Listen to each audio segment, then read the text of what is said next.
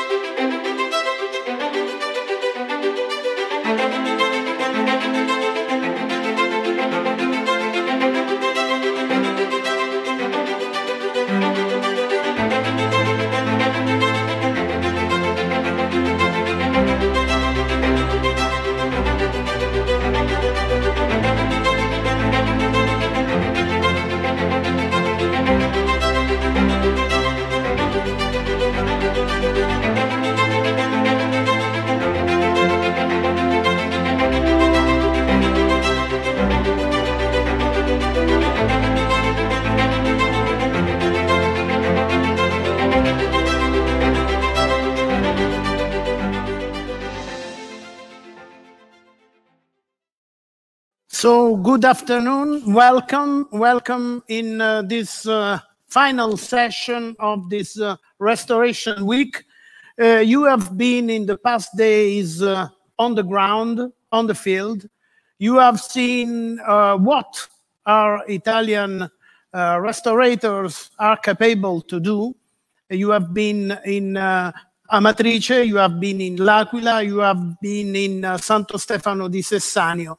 And you could have the general view of what is possible to do. Now, here, we have the discussion about how we can work together, we can put together our strengths, and so get the best results possible in gathering our forces. Today we are speaking about the very important headline of the economic side of this question. And we have very important persons who are going to talk to us.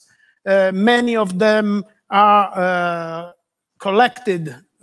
They will speak with us by remote, because of course, you know, it's the problem is COVID-19, but the importance is to share the best ideas we have just to get the best result.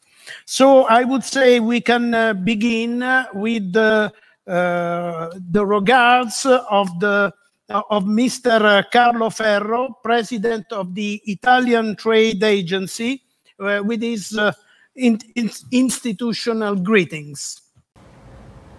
Good afternoon and welcome to the Italian Trade Agency. A special welcome to the Honorable Undersecretary Manlio Di Stefano, to the President Alessandro Bozzetti, all the speakers, distinguished guests and participants. Italy is well known for the 3F, food, fashion and furniture, that reflect culture and crafting, know-how and territory into product excellence. Restoration is indeed another excellence of the Italian enterprise, and even if it doesn't start by an F, it equally reflects our culture, the ability of the Italian crafters, technology and the heritage of our territory. You just completed a week of activities and meetings dedicated to the excellence of Italian restoration.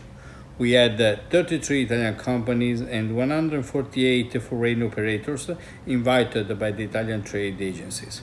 Most of the audience had the chance to visit restoration projects in central Italy, from Rome, passing through L'Aquila, Santo Stefano in Sessagno, Città Ducale and Amatrice, and attended to live stream conferences. They had the chance to have a unique experience inside what we call in Italy, l'Italia dei Borghi. Each village tells the story of our country to the streets, the walls, the castles and food and landscapes. We wanted the organization for the protection of the Italian heritage to be involved in this Restoration Week, and I want in this respect to thank the World Bank, UNESCO, the European Commission, the War Monument Fund, Europa Nostra for joining us in this initiative. I believe it was worth, and I hope for you it was worth this week offered to you as an opportunity for also experiencing the professionalism of our companies. Numerous Italian companies and suppliers of different technologies and materials operate around the world, especially in the Mediterranean area, but also in many countries in Central and South America, in the Middle East and the area of the Russian Federation. Just to quote some works, the Sheikh Suleiman Mosque in Istanbul, with 25 Italian companies participating in the restoration project, the building in Havana, which will become the headquarters of the new Restoration and Design Center, whose works are proceeding now, despite the slowdown due to the pandemic. Major architectural sites in the Mediterranean, such as the UNESCO site Baalbek and Tiro in Lebanon. The Church of the Nativity in Bethlehem, a UNESCO heritage site restored by Italian companies and professionals, supported by Italian research institutes. These are just some of the examples. I could continue, but many have contributed to the success of our companies worldwide. But you know, only 5% of what you have seen operates on international markets. Think about how Italian companies can be better enhanced with the contribution of Sistema Paese and with your understanding around the world. The intervention strategies implemented by the Italian Trade Agency in the field of restoration and conservation in an architectural and urban context are all aimed at promoting Italian companies, whether they are producers of materials, products and instruments, rather than companies that offer design, diagnostic and commissioning. The Italian trade initiatives range from B2B seminars, school construction sites with Italian experts training local experts and jointly carrying out the restoration, as we did in Cuba with the restoration, or as we did with the restoration of the St. Petersburg Fortress Gate or the one for the Istanbul Clock Tower. In addition, the Italian Trade Agency accompanies the Italian talents in 2 international fairs, such as the Heritage in Istanbul, scheduled on November, where we will bring hopefully 21 companies on an Italian pavilion. I like to see a symbolic parallelism between the restoration works you had the chance to visit in the last days and the activity of the Italian Trade Agency in this post-COVID period. An unexpected and powerful shock of our society, followed by quick and focused reaction.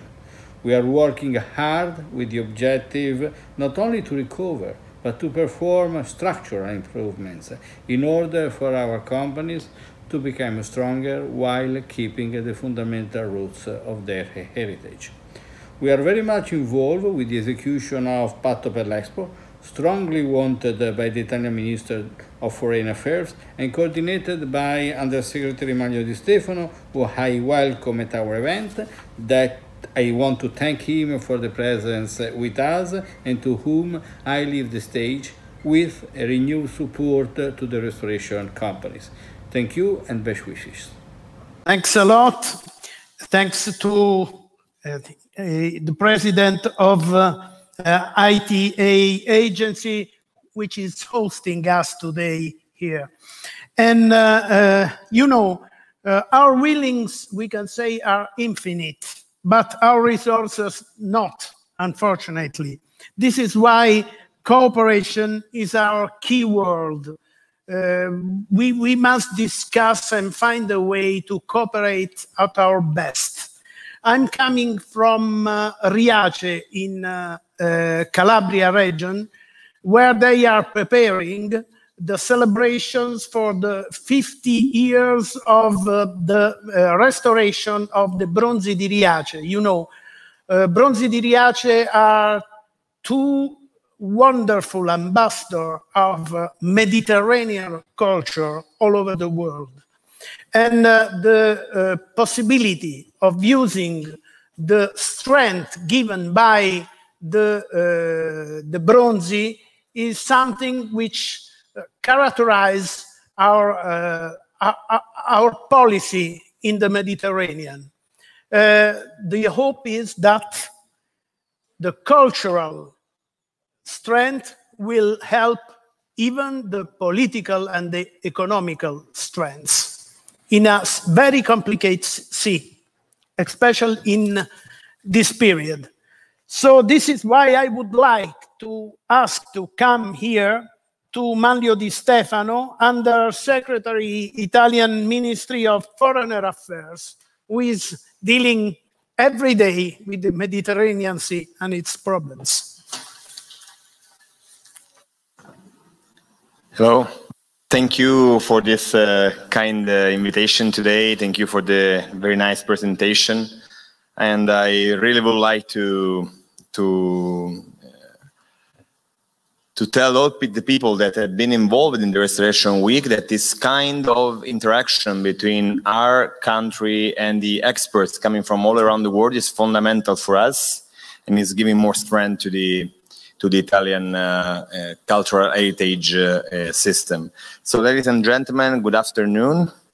I am really pleased to be with you today at the headquarters of the Italian Trade Agency for this conference, which represents the closing events of the Restoration Week, a tour across some of Italy's most relevant cities when it comes to safeguarding the cultural heritage.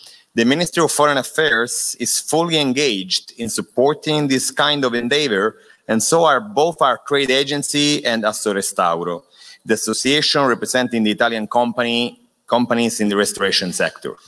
I would like to thank them both for this gathering of international experts who have the opportunity to meet and deepen their understanding of the latest Italian techniques directly from our enterprises operating in the most important restoration sites of the country.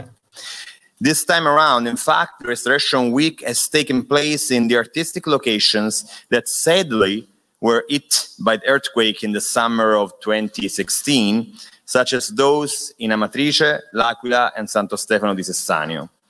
All of the sites visited are part of restoration projects, both creative and environmental ones. As a final destination for the tour, we picked Rome in order to visit timeless, artistic, and religious sites, which are currently undergoing architectural renewal, sustainable reconstruction, and all other kinds of qualified interventions by Italian companies specialized in the safeguarding of our historical and natural heritage. In the past few days, I believe that all our friends coming from abroad were provided with many interesting occasions to discover successful examples of renovation projects. Some accomplished already, while others are still work in progress.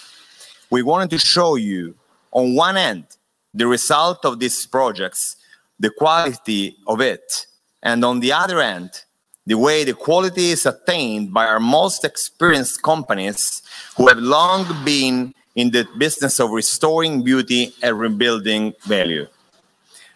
The competence required to operate in this sector cannot be acquired from one day to another. A whole set of professional skills and very specific know-how must be developed so as to ensure reliability. Italy has grown a significant national tradition in this area, earned throughout the decades, initially because of our renowned cultural and artistic heritage, which calls for continuous actions and care in order to be preserved and appreciated. Such experience has started then to go to the benefit of other countries, where the Made in Italy is exported in terms of expertise and proficiency to get a very skillful job done. This was the case for a number of international projects successfully completed by Italian companies the last few years. From Russia, where they restored the door of Peter the Great in St. Petersburg, to the Turkish mosque of Sheikh Suleiman in Istanbul, to far beyond in the Middle East, in South America, and everywhere ancient beauty is awaiting restoration.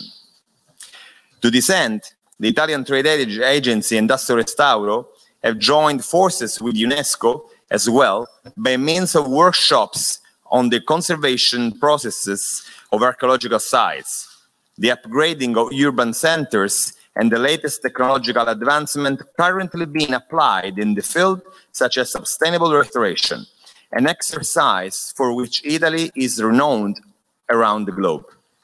I'm confident that thanks to direct contacts between professionals in this area, visits to building sites, observation of innovative working methods, and options sharing, we lay the foundation for a path leading to new partnerships for international projects in those markets where the architectonical, artistic, and urban landscape represents an invaluable source of cultural development as well as economic growth. This is a win-win strategy for all state parties involved, for their enterprises and their people. With proficient services rendered by Italian companies, partner countries can take pride, each one in its own national treasures, while their citizens may enjoy their cultural to the fullest as they live surrounded by it. In so doing, an economic-driven driver becomes a means of cultural cooperation and vice versa. Culture drives more and more trade and services in a virtuous and sustainable cycle with a positive ripple effect from tourism to job creation and so on. Hence, the reason for the interest and commitment we are taking at the Foreign Affairs Ministry is in integrating the cultural factor within our trade promotion efforts. Since 2020, as the result of a long-due institutional restructuring, the Farnesina, as we call the Italian Foreign Office, took over from the Ministry of Economic Development the responsibility to endorse trade relations and to assist Italian companies wishing to open up to foreign markets. Action taken and public support offered in this regard are not limited to trade in goods. On the contrary, they aim at making globally accessible all those services that, in order to be properly performed, come to rely on highly professional skills. This happens in many technical sectors beyond commodities and production industries. One sector where the need for Italian expertise is most wanted appears to be linked to our restoration designers and our enterprises specialized in the conservation of cultural and environmental beauties. So, given the widespread and deserved reputation of Italy in the restoration sector, just like in every other area of Italian specialty, and above all the famous 3F, fashion, food, and furnitures, our government is implementing a great plan for promoting the renovation industry in the world. The project is called Restoration Made in Italy. It has a 2-year duration and is organized in multiple phases, some of which take place in Italy while others abroad. It consists of a series of initiatives to encourage the knowledge and use of Italian worth in safeguarding the heritage. To achieve this goal, national companies are given support in their paths to internationalization so they may validate the services they offer in foreign markets and not lose any opportunity that should arise, on the one hand, from Italian key qualifications, and on the other hand, because of the ever-growing cultural demand around the world. Many countries, in fact, have now understood the value of their cultural resources and come to see them as a fundamental component of economic growth and development. Unfortunately, because of the pandemics, the calendar of events originally planned in partnership with some of these countries has to be rescheduled. But the Restoration Week ending today represents the best kickoff of the program. Within the legislative framework set up to provide a public response to the current crisis, and by acting to establish a synergy between Italian government and the private sector, we count on achieving a greater degree of internationalization for our companies, especially those in the most promising areas for us, such as the restoration sector. In these years to come, we believe that Italian enterprises will maintain their leadership in this field, involving all actors interested in the business of culture, with a reliable guide to bring to completion their restoration projects, thus promoting also the quality of the traditions for which Italy is much appreciated worldwide. I'm very proud to be here today with you, and I thank you all for your attention. Thanks a lot. Thanks a lot, Mr. Di Stefano. Only a few days ago, our hearts were bleeding watching what was happening in Beirut. Lebanon is a very wonderful country. Lebanon is a country of most important heritage. And this is why we welcome warmly Mr. Sarkis Khoury, Lebanese Director General of Antiquities. He is speaking with us by remote. Dear Excellencies, friends and colleagues, I would like first of all to thank and congratulate Mr. Alessandro Bozzetti, new President of Restauro, wishing him the best in his new assignment. Also, I would like to thank the ICE team in Lebanon, especially Mrs. Francesca Zadro, for her involvement and support in the previous years and following the recent Beirut disaster. Next. Some of Beirut's most important architectural relics, such as Ottoman and French mandate building isolated structures. They belong to the rare remaining historical quarters and clusters in Beirut. As such, they are nowadays an essential part of its collective memory and history. Next. Many of which constitute a rich architectural heritage carrying both social and aesthetic significance beyond their historical value. These buildings that had survived 2 world wars and a devastating civil war are now gutted. Next. Beirut is severely wounded. The traditional, cultural, and intellectual heart of the capital has been ripped out by the massive explosion on August 4, 2020. That resulted in the death of more than 200, injuring over 6,000 and creating 300,000 homeless citizens. The most damaged part of the city are the adjacent neighborhoods of Jemmaisi and Mar Mikhael and Ashrafiyeh. This is home to the progressive new generation of artists, architects, filmmakers, entrepreneurs, writers, musicians, designers, and of all their residents, artisans, craftsmen, teachers, and other independent businesses owners who built their lives in these localities over generations, some of whom are descendants of survivors of the Armenian genocides and other minorities. Since 2000, this part of Beirut has also attracted some high-end developments and affluent residents, which aided in transforming these areas into a multicultural heart of Lebanon. Next, please. A team of 40 experts, all from the CRC, Centre de Restauration et de Conservation alumni, founded by the Lebanese University, was specifically tailored to assist the Directorate General of Antiquities rescuing the city-built heritage. Next, please.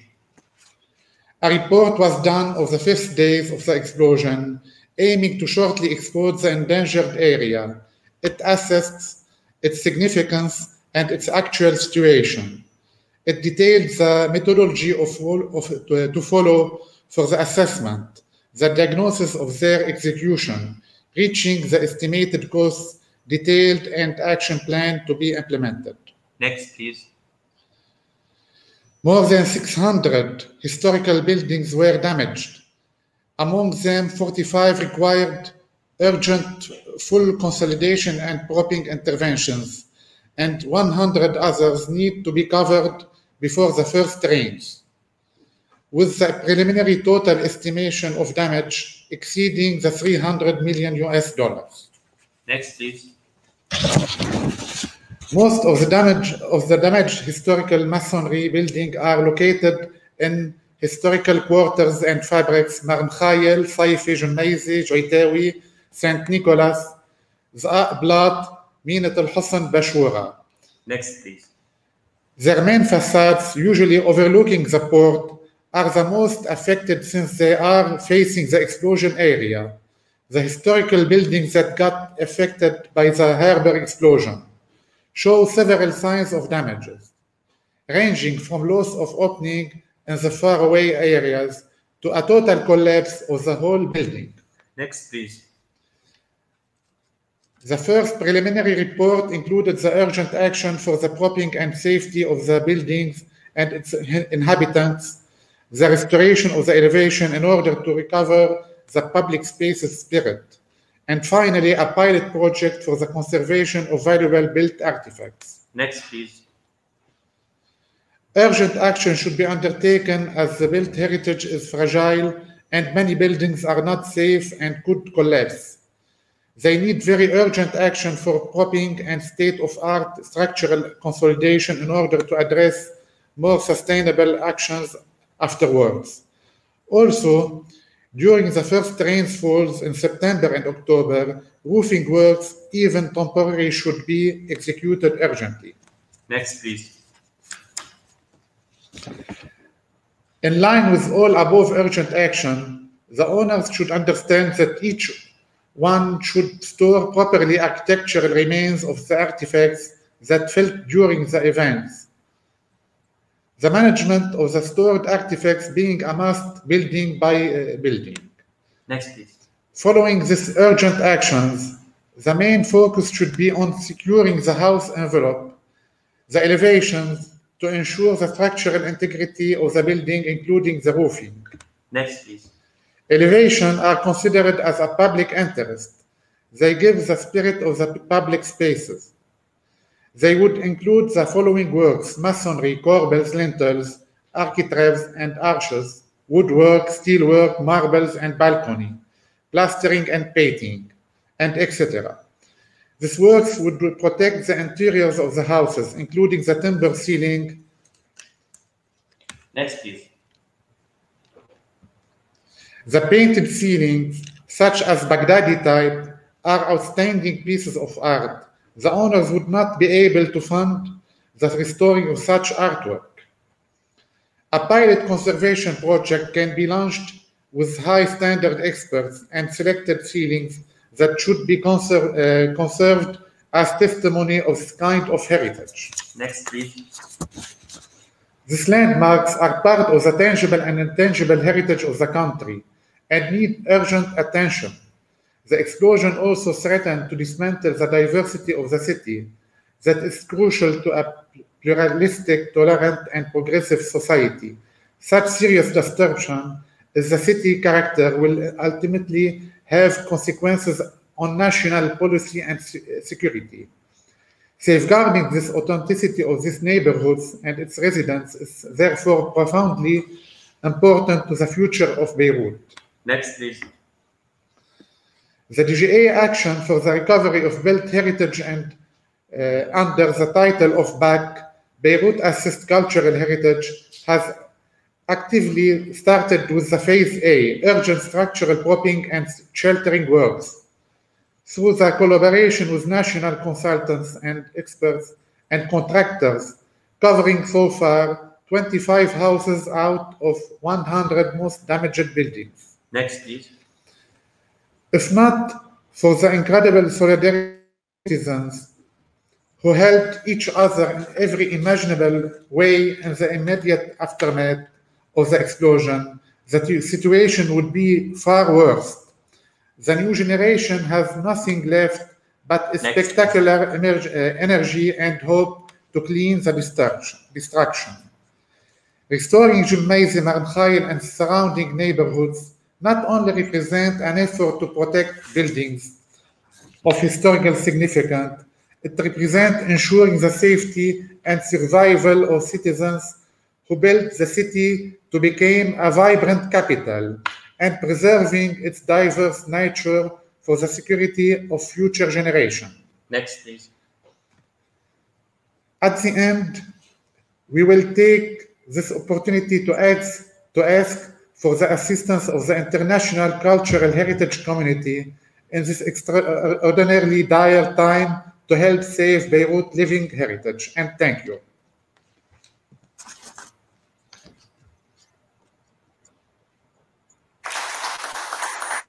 All the best wishes for Beirut and Lebanon. Thanks a lot. Now, and activities for cultural heritage. I would like to introduce Ms. Giulia Facelli, Policy Officer, DG Research and Innovation of the European Commission. She's on remote. Good afternoon. I'm very honored to be here representing the European Commission, but also as a conservator engineer, and give you an outlook of what the EU policies are concerning cultural heritage. So the EU policies and initiatives are rooted in the fact, next one, that the EU is founded actually on its culture. The Article 167 of the Treaty for the functioning of the European Union states, can we see the next one, please? That cultural heritage is in fact at the fundamentals of the European Union and encourages the cooperation between the EU countries while respecting their national and regional diversity. This is indeed very important for the EU because we have to remember that the principle of subsidiarity delegates the member states in taking care of their own heritage, but at the same time recognize the need and the importance of sharing that heritage. A number of policy initiatives have been developed throughout a very long history of care for cultural heritage by the EU. I would just like to mention the most recent ones.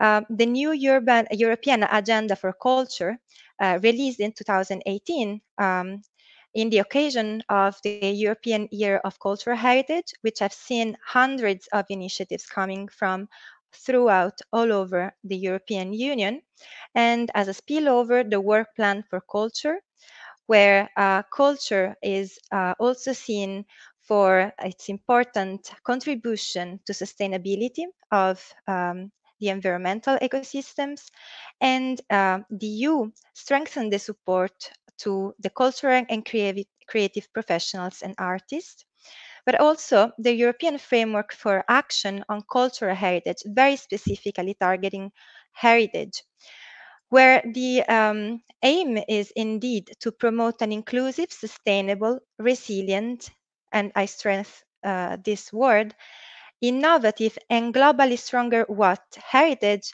not Europe, because this is what heritage can do for Europe and what Europe can do for heritage. And I really want to stress the fact that the two are coming together. The next one, please. Now, these are just a few of the initiatives, policy initiatives at the European level, but also the idea that working together with member states means working at a multi-level governance. And the Pact of Amsterdam in 2016 was very strongly promoted by member states and their Ministry for Territorial Development for multi-level governance indeed and peer learning exercise between member states on urban development. Now, urban areas are also the places where in most cases heritage sits, and it is recognized the very importance of culture and cultural heritage location as well. In this sense, a couple of years back, new partnership under the Urban Agenda for the EU was set up on culture and cultural heritage. I would like to stress that it is indeed led by Italy together with Germany with their ministries of culture and interior affairs.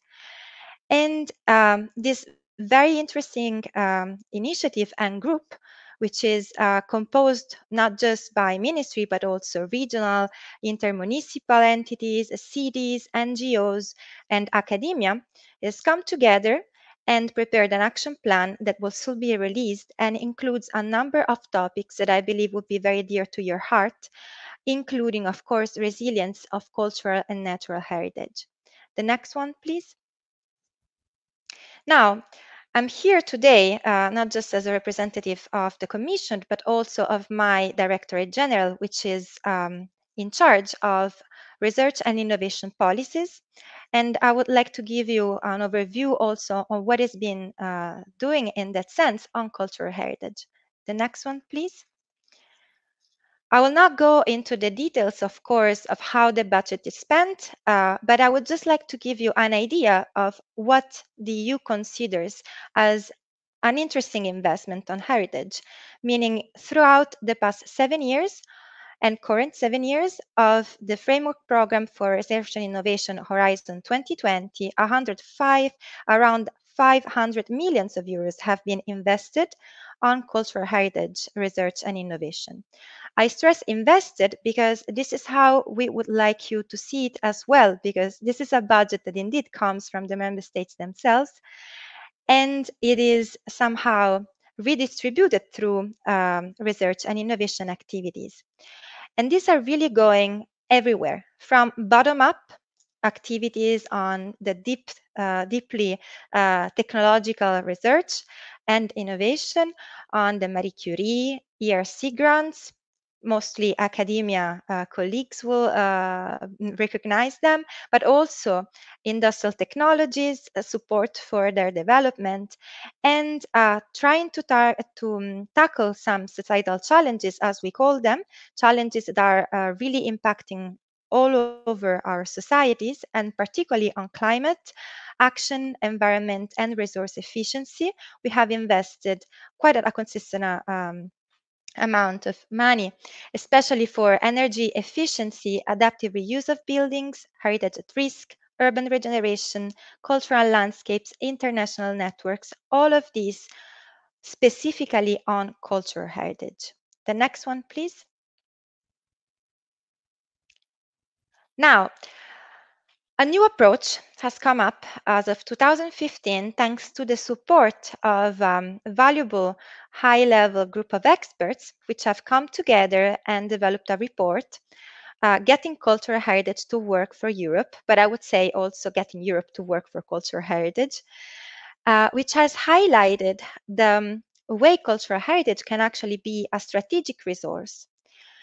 And working out on the sustainability of the heritage, because we are aware of the fact that heritage can indeed, a preserved and protected heritage can bring growth, economic growth, job creation, social cohesions for the communities who are actually living close and thanks to that heritage. And I particularly think about the rural heritage and cultural landscapes. Environmental sustainability as well, because adaptive reuse of built heritage, but also historic buildings, is key to achieving our European objectives on climate neutrality. And in the occasion of the Year of Cultural Heritage 2018, we have put together very nice booklet I would like you to check out, including quite a good number of innovations developed by these projects, clustered around 4 key areas on heritage at risk, how to manage together with the local communities and the citizens heritage, the technologies that can actually help us to prevent its, to conserve it, to maintain it, and how heritage can promote sustainable and creative cities. The next one, please. And looking a bit more in detail on urban heritage, I would like to highlight particularly the work of some of our projects, and especially the flagged projects there, ARC, Shelter, and Hyperion, who have started 1 year ago.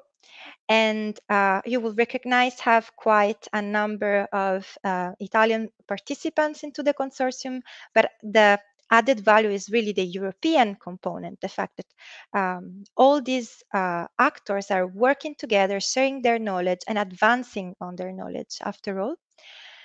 The work of this group of projects is really on the resilience and sustainable reconstruction of historic areas to cope with climate change and hazard events. So here we comprise events like the ones you have visited in the past week on earthquake destruction, but we look ahead, and I say it unfortunately, to what the climate change will require us in terms of resilience, mitigation, and adaptation. Why do we tackle that much urban areas is because we know that by 2050, we expect to have 85% of European citizens living in urban areas. At the same time, urban areas are also the place where 80% of the GDP of member states is created, and an almost equivalent amount of resources is drawn from the territory.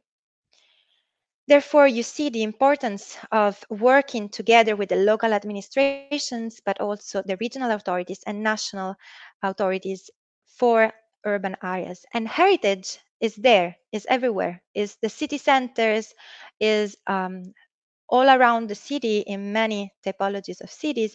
It's a very important component, and historic buildings are going to be the key players in the fight against the climate change. A number of other projects are listed here as well. You're invited, of course, to have a look. They look at heritage from the point of view of the creative cities, of the urban and rural regeneration, of adaptive reviews, but also trying to attract investments and create a new way of governing heritage where everyone is included. The next one, please. Can go to the next one also. I'll now give you a very brief outlook of what the next framework program for research and innovation will entail. The question, what is in for you, is because I imagine not all of you, and particularly most of you, are not much interested into research as such, pure research, but mainly innovation. Still, I would like you to flag the fact that collaborative projects like the ones I just mentioned, where not just academia is there, but you will see we have municipalities, industry, NGOs, etc., are part of the consortium, will still be available under the next framework program. But also linking to what I was mentioning already, a mission, a novelty, one of the 5 missions, the flagship of Horizon Europe on climate neutral and smart cities. And we clearly understand that built environment being responsible of 40% of CO2 emissions will have a key role there. Of course, investments will be available as well. And then 2 partnership, European partnership on driving urban transitions and built for people, especially the last one has a particular objective on cultural heritage adaptation to the requirements necessary for the energy efficiency. The next one, please. And for innovators, of course, there will be the European Innovation Council, the EIT KICS that you probably know will continue, and a new one will set up on cultural and creative industries, but also InvestEU with its 3 pillars on funding, assistance, and the portal will be available, and there will be plenty of opportunities there as well for, in this case, financing more than funding innovation. I would like to close with this, hoping to have a fruitful conclusion of the conference and that you enjoyed visiting Italy. As Italian, I'm proud of that too. And I leave the floor for the next speaker. Thank you.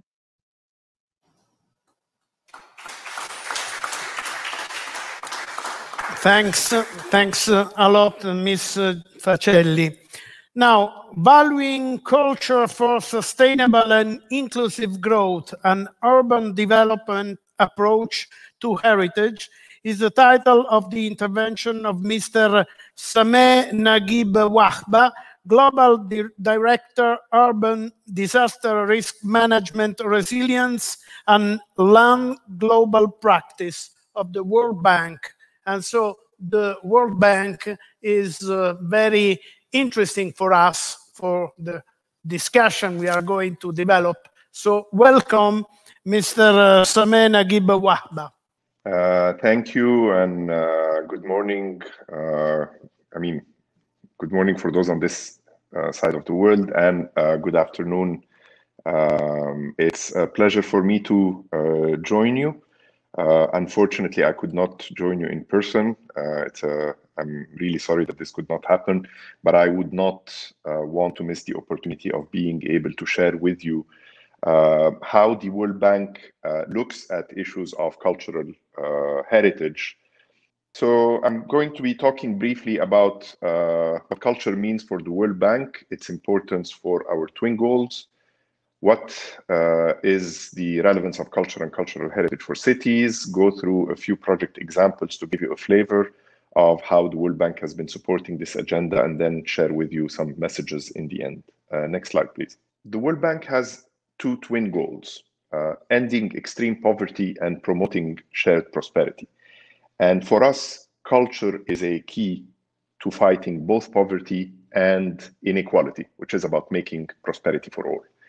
In a sense, cultural heritage is critical for identity, for inclusion, for social cohesion, and for the empowerment of marginalized groups. So in this sense, culture becomes critical to ensure no one is left behind, which is, of course, critical because these are the hardest to reach populations to achieve that objective of ending poverty. From a prosperity perspective, one of the critical underpinnings of culture, which is the creative economy and the creative industries, is critical for jobs. I mean, there's 30 million jobs being generated annually.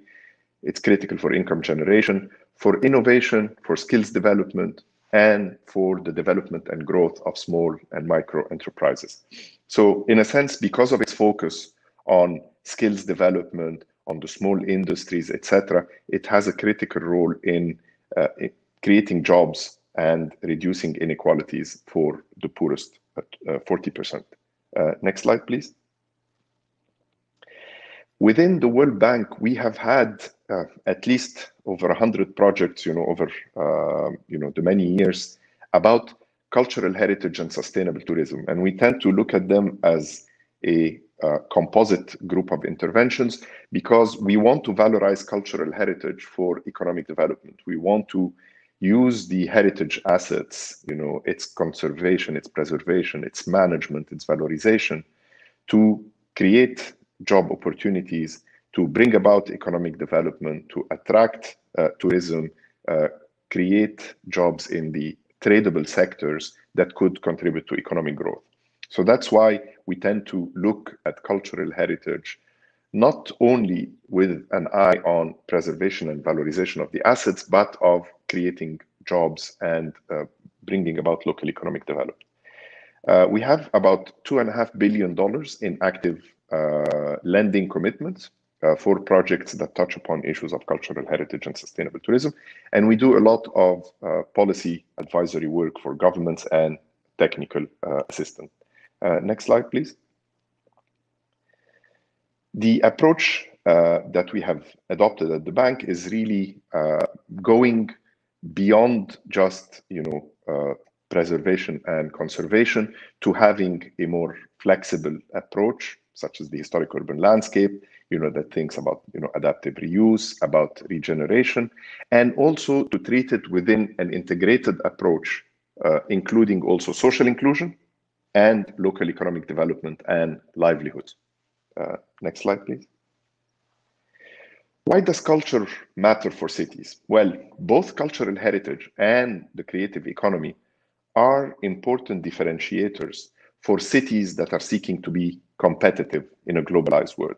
So those cities that are trying to position themselves to attract investments, to create jobs for their population, to create better living conditions, but also do it in an inclusive and livable way, look at leveraging the assets that differentiate them. And here, the combination of their creative economy, their cultural heritage, both tangible and intangible, become very important differentiators in this regard. Next slide, please. Now, historic cores, which in many cities in the developing world are suffering from a combination of very rapid urban growth, and urban growth that is uncontrolled, that is not matched by planning and service delivery capacity, is resulting in degradation of services, is resulting in overcrowding and deterioration of the built environment. And this has an impact on economic, social, and spatial dimensions. From an economic perspective, historic cities that are undergoing this rapid informal expansion and economic decline tend to see the disappearance of traditional jobs and crafts, loss of skills and incomes, which leaves residents poorer and worse off. From a physical and spatial perspective, the lack of conservation policies leads to the degradation of heritage, the overcrowding in housing conditions, the deterioration of the built environment. And this is coupled with intensified pressures on infrastructure, where the infrastructure is also lacking in operation and maintenance, and therefore there's a degradation of infrastructure and services, which pushes away the middle class to further out peripheral locations where they might have better housing and infrastructure, leaving downtowns becoming poorer and more marginalized. So how do we approach this? Next slide, please. We look at transforming the degradation of historic cities into a process of urban regeneration that looks at the built environment, at the intangible cultural heritage, just as the tangible cultural heritage as assets that needs to be regenerated for local economic development. So the dual objectives of regeneration combine regeneration of historic cities for its existing communities, the residents of the downtowns, the surrounding neighborhoods, in terms of a livable built environment, in terms of the services, etc., but also their leveraging as destinations for visitors and tourists, both from other countries, and other cities and regions, which would generate revenues and support the livelihoods of people. But equally important is, what I've shared with you in these two slides is a process of regeneration of cities from a degradation to urban regeneration.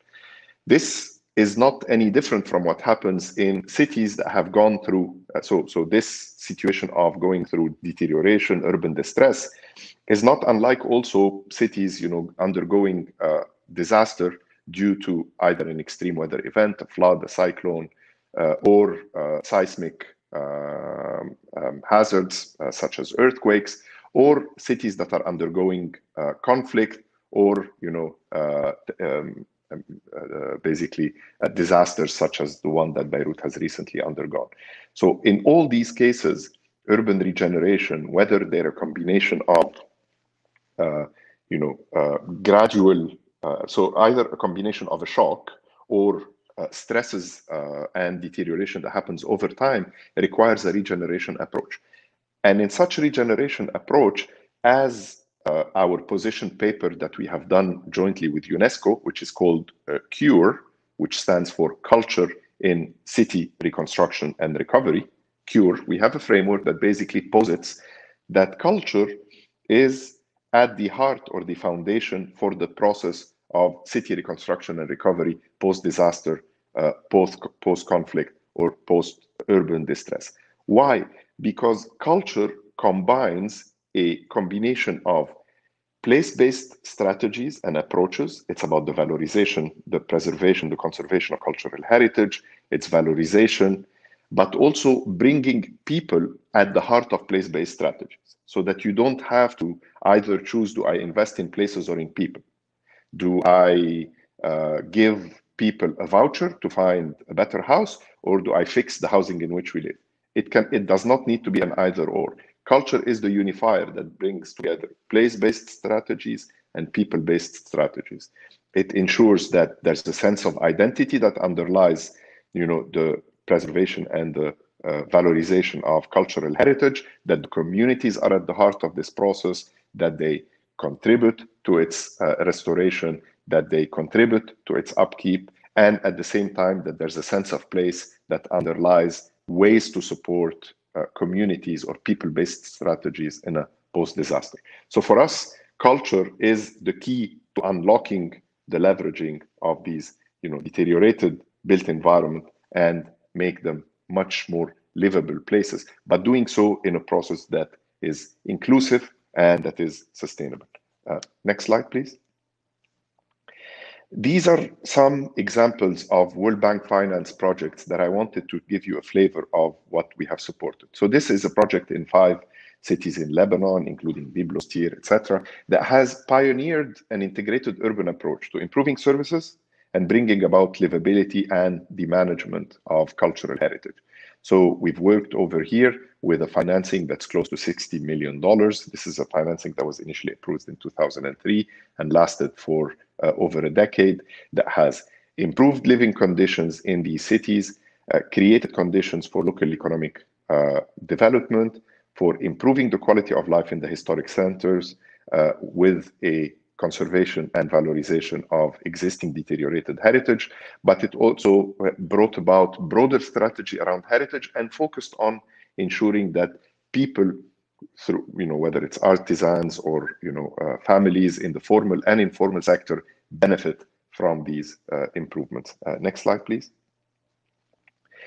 This project in Georgia is a series of regional development operations that have taken 2 lagging regions, including the Kakheti region in Georgia, which are regions that had hitherto suffered from poverty, deterioration, lack of investment, and brought an integrated approach. So both positioning them within the overall cultural heritage preservation and sustainable tourism strategy of the country, and investing in urban and rural infrastructure, investing in the development of the private sector, in small and micro enterprises, in the conservation of cultural heritage and its management. So among other things, to help, for instance, contribute to a process of urban regeneration, the project offered matching grants to property owners who would improve their facades in a way that preserves the cultural heritage and valorizes it. So this way, it wasn't just about focusing on the monuments, but also getting the remainder of the urban fabric within a historic urban landscape approach to valorize it and to transform this place in the Kakheti region. The first operation is $75 million, and then we went on with an additional financing and a subsequent project, and it still continues to date, and it has really created important transformation. Projects like the ones in Lebanon and in Georgia, we usually find that a $1 investment in public infrastructure and improvements targeting these areas results in about $4 to $7 of private investment in further valorization of heritage, etc. So, and bringing about investment to transform these areas. So there's a payoff to public money that's being invested in heritage locations. Next slide, please.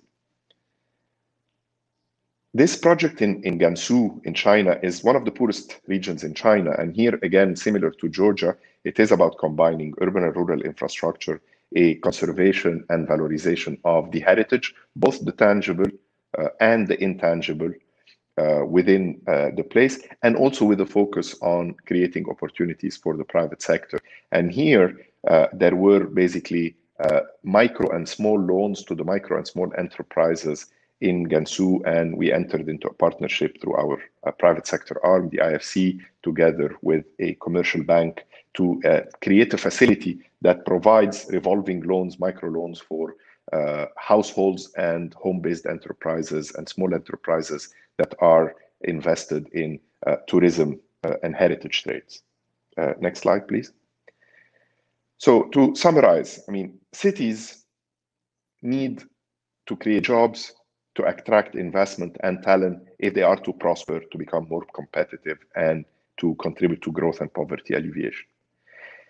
And for them to be able to attract the investors and the talent, they need to offer quality of life, amenities, and high quality services. It's about education, it's open space, it's parks, it's the cultural heritage that is key to attract this talent and these investors. And for that, a conservation of cultural heritage is critical for the urban revitalization of these historic centers to make them differentiated and livable places.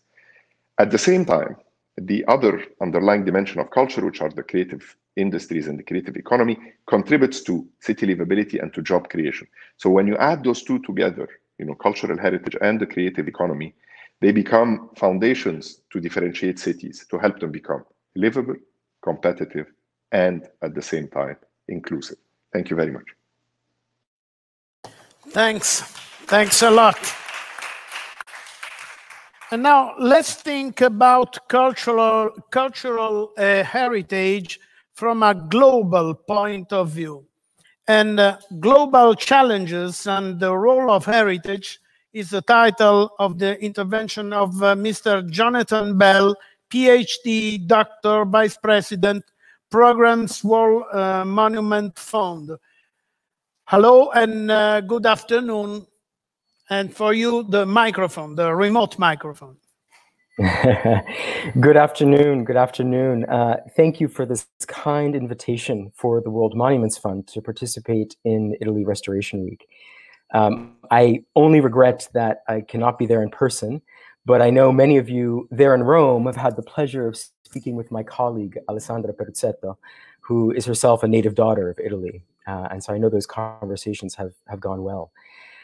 The theme today is heritage and policy, and really thinking about long-term impact of the work that we all do. So I thought I would take a few moments to highlight how World Monuments Fund is working to address not just the immediate needs of heritage sites, but also consider how our engagement with the world's cultural heritage can contribute to addressing some of our greatest challenges. Next slide, please. So first, a little background on us. The World Monuments Fund is a private, non-governmental organization dedicated to safeguarding humanity's significant cultural places to enrich lives and build mutual understanding.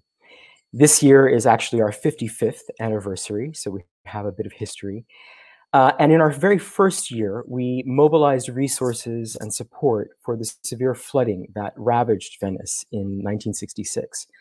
So we have a long history with Italy and sites in Italy and its rich, rich cultural heritage that really go back to our very beginning. Since then, we've had a wide range of projects in the country, including the Foro Barrio there in Rome, working again in Venice to consider the role and impact of tourism in the city, and recently developing work to contribute to the recovery in Amatrice after the earthquake, a site that I know all of you visited during this past week. But I'm going to focus today on our work outside of Italy, because I think that's something that we can bring to this conversation in an interesting way. Next slide, please.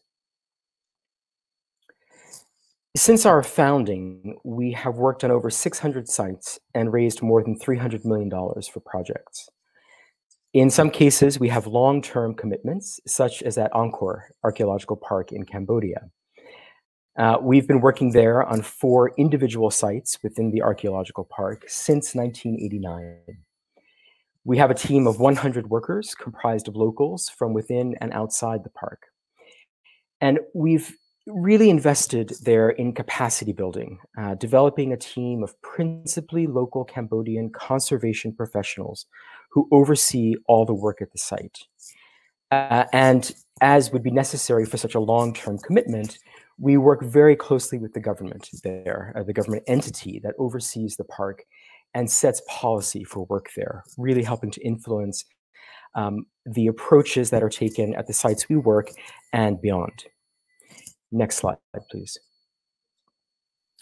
So as we look to the future and think about how to increase our impact as an organization and as a member of the global cultural heritage community, we've identified 3 key global challenges that we feel our work can help to address. The first is tourism. Now, we all know that tourism presents both an opportunity and a challenge for heritage places. Mass tourism can tax local infrastructure and have negative impact on historic fabric and the resident communities. At the same time, not enough tourism, as we see today as a result of the current global health crisis, means many heritage sites do not have the revenue needed for consistent management and necessary maintenance. Over our years of experience, we have worked to develop alternatives to provide would-be tourists virtual visitation opportunities to protect fragile historic fabric. As we see here at the Church of San Pedro Apóstol in Andahuaylas, Peru, which sits in a town of only 6,000 people, but is on a very popular tourist route and can be overrun at times.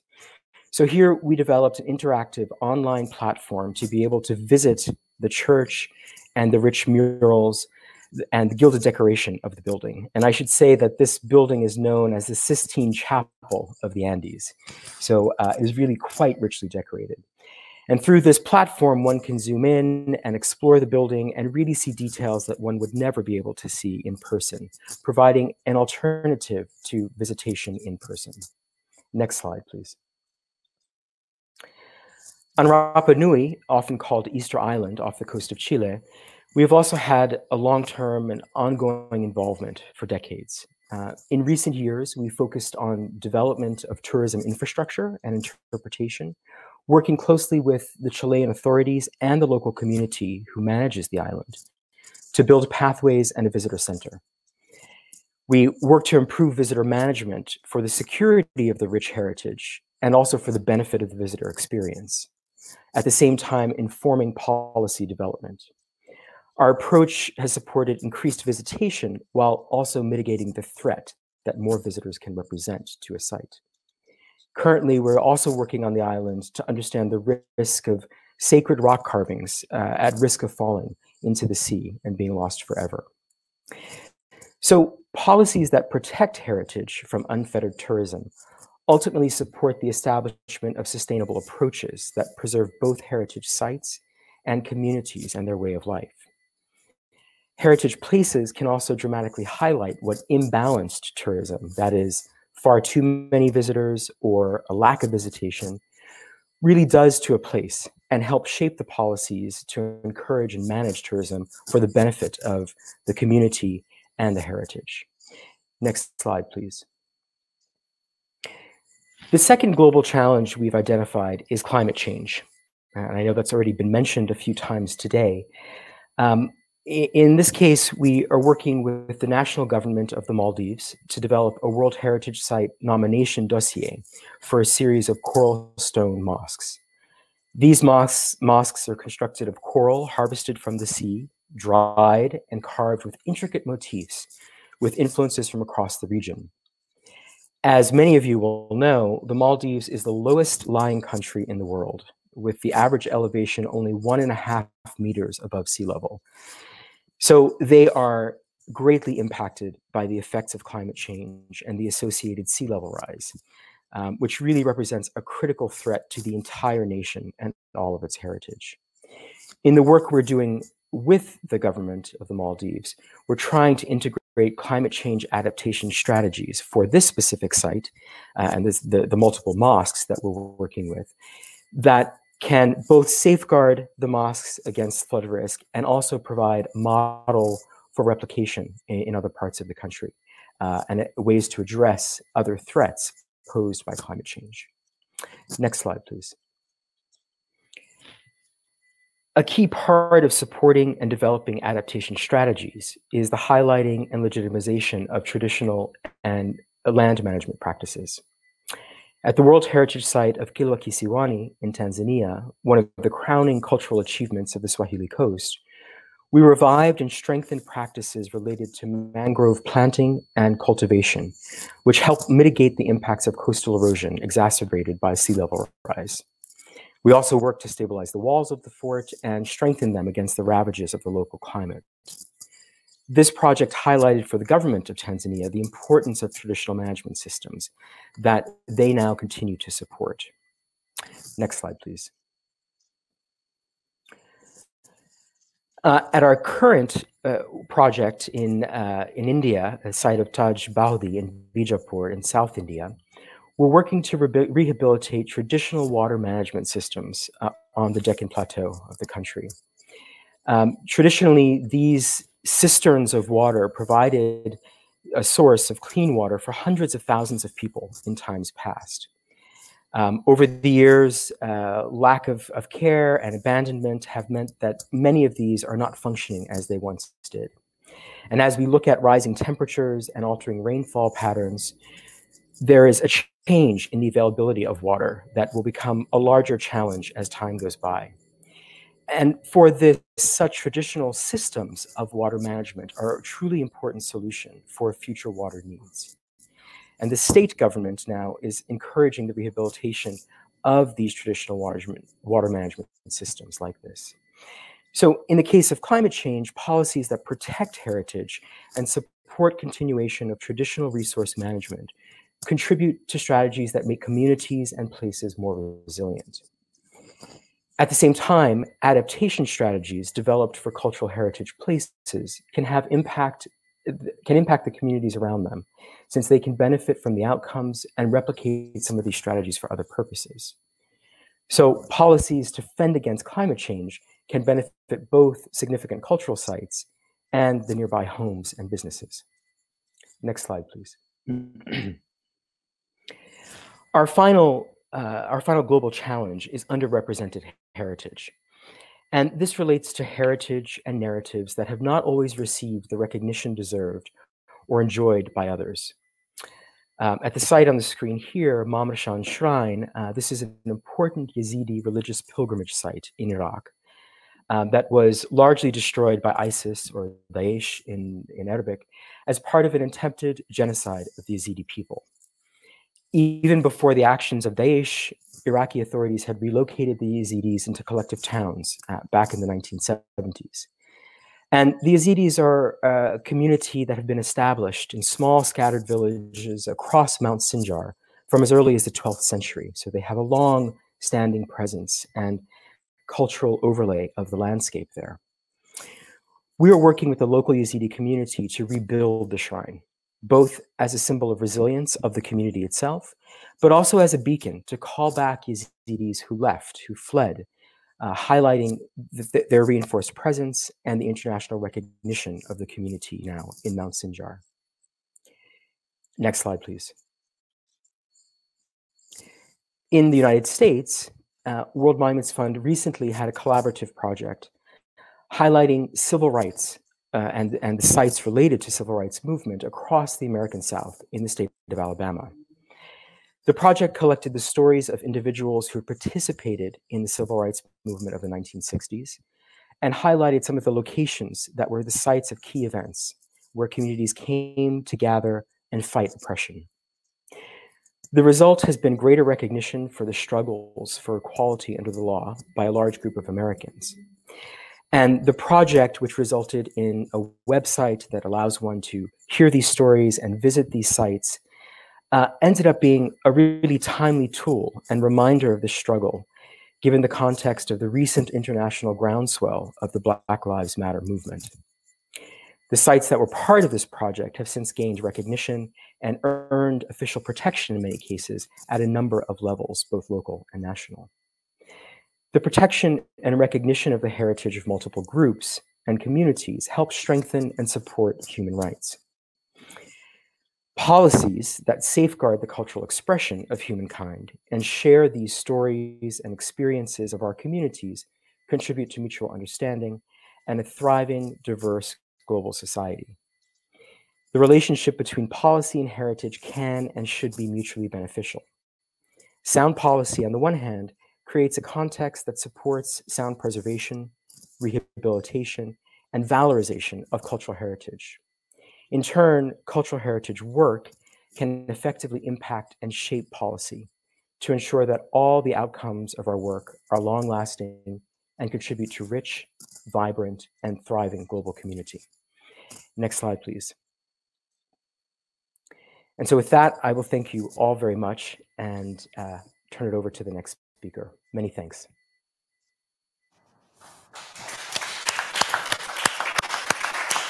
Thanks a lot. And now we have Europa Nostra, our Europe.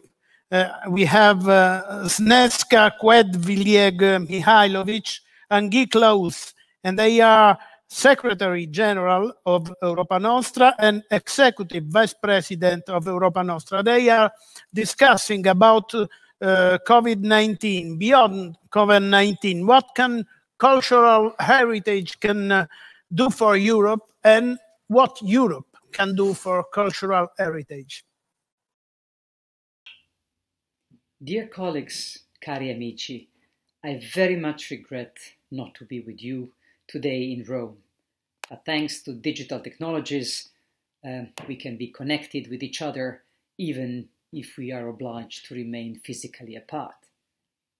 Let me congratulate the organizers of the Restoration Week 2020 for the excellent quality of your program, and also let me thank you for having invited Europa Nostra to contribute and participate in this important event.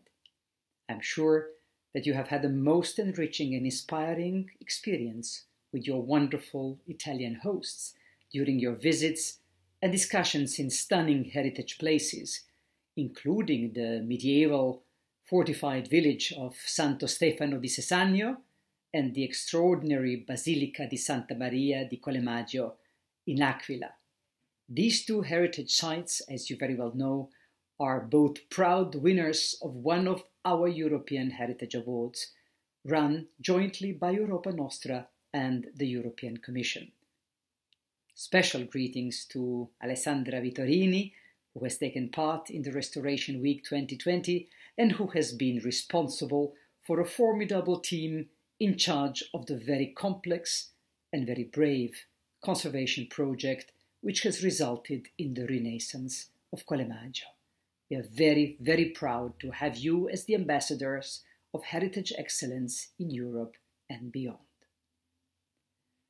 I am grateful for the opportunity which you have extended to Europa Nostra to share with you our thoughts on some latest European policy developments with regard to cultural heritage. I am also pleased to be one of the civil society voices in this debate, alongside the Getty Institute and Foundation, and also the colleagues from the World Monument Fund with whom we currently collaborate within an EU-funded project called Elucidare. Just a few words about my organization. Since its foundation in 1963, Europa Nostra has been raising awareness about the extraordinary value of cultural heritage for Europe. We have been lobbying to place cultural heritage higher up on the agenda of European institutions. We have been celebrating heritage excellence through our European awards, and we have also been campaigning to save Europe's endangered heritage. Our Executive Vice President, Guy Klaus, will tell you more about this important aspect of our work. Our large pan-European network is composed of over 1,000 individual members and of more than 350 member and associate organizations from across Europe and beyond. And we are very proud of our large European family in Italy, composed of over 20 heritage organizations, including Italia Nostra, Fondo Ambiente Italiano and Comitati Privati per la Salvaguardia di Venezia. Come vedete, Europa Nostra si sente veramente a casa in Italia. The topic of the Restoration Week 2020 and the aims of this Restoration Week are fully in line with the mission and work of Europa Nostra. And the emphasis on quality restoration, as well as on the importance of the restituzione, the return of heritage places to the communities, is now more timely than ever. We must never forget that heritage belongs first and foremost to the community, and not only to the specialists, and that the heritage sites with no link to the community lose its meaning. Therefore, what a beautiful coincidence that the conference takes place in the very week when Italy has finally completed the ratification of the Faro Convention, the European Convention on the Value of Cultural Heritage for Society. Well done, Italy. May also other European countries follow your power of example. The case studies that have been presented during the Restoration Week 2020 perfectly illustrate that our cultural heritage matters for Europe and its citizens and communities. For the future, we remain at your disposal to share with you other inspiring achievements that have received one of our awards. All these excellent examples highlight the immense benefits and multiple value that cultural heritage has for Europe. Let me mention only some of these benefits. Cultural heritage contributes to our economy by creating high quality skills and rewarding jobs, and also by stimulating tourism. It is estimated that cultural tourism accounts for at least 40% of all European tourism. This is certainly true for Italy. Cultural heritage also contributes to our society by providing meaning and a sense of identity to people, and by contributing to our individual and collective well-being. Cultural heritage, finally, is also an asset for our environment, among others through the quality conservation and reuse of historic buildings in harmony with their surrounding landscape. All these messages are reflected in the text of our European Heritage Alliance Manifesto, entitled Cultural Heritage, a Powerful Catalyst for the Future of Europe.